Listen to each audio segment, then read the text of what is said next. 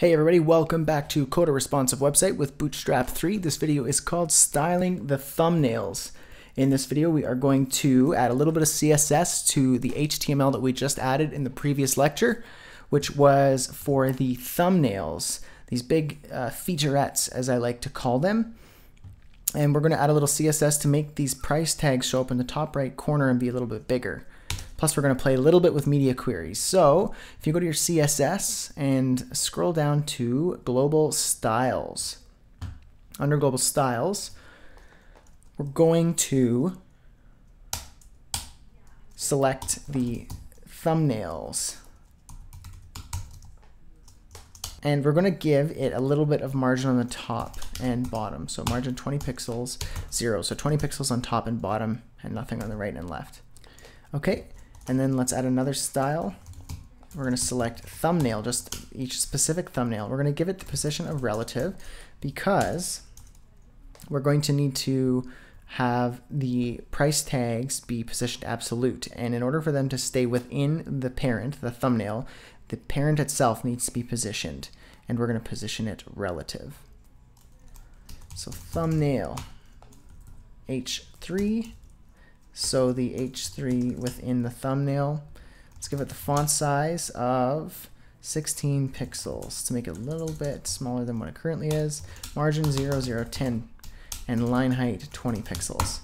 So that's going to change the style of the title in here. A little bit smaller, there it is. Let's add another style, thumbnail, and we're going to select the price. So the class of price, font size 22 pixels. Position absolute, top -10 pixels, right -10 pixels, and padding 10 pixels. Save that. Let's see what that does. Almost perfect. So we made the font size bigger, give some padding in the price tag in here. We positioned it absolute, and then we positioned it -10 on the top and -10 on the right. So brought it out 10 pixels up here and 10 pixels this way.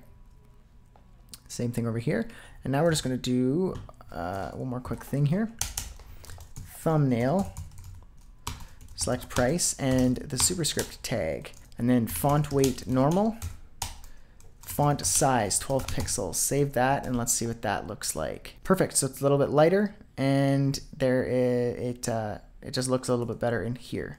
And I don't like how close the text is to the little tag here, this icon. So let's fix that in CSS.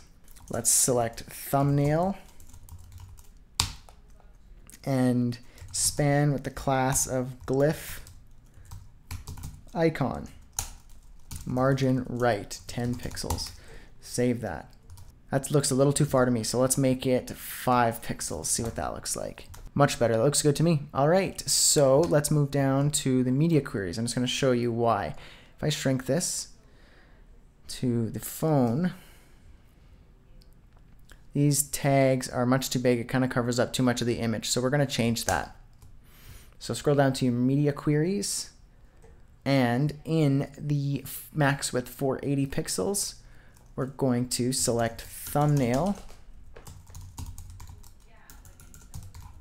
and price, and then font size 14 pixels, and then thumbnail price sup, font size 10 pixels. Save that. So max width 480 pixels. It's going to change the font size. There we go. Perfect. So now if I make this bigger, you'll see that it'll grow when it's bigger than 480, and it will shrink. There we go. So that is it for this lecture. And in the next lecture, we're going to be almost done. We're almost wrapping things up. We're going to code the footer, then we're going to style it, and then we're basically done. So I'll see you there, my friends.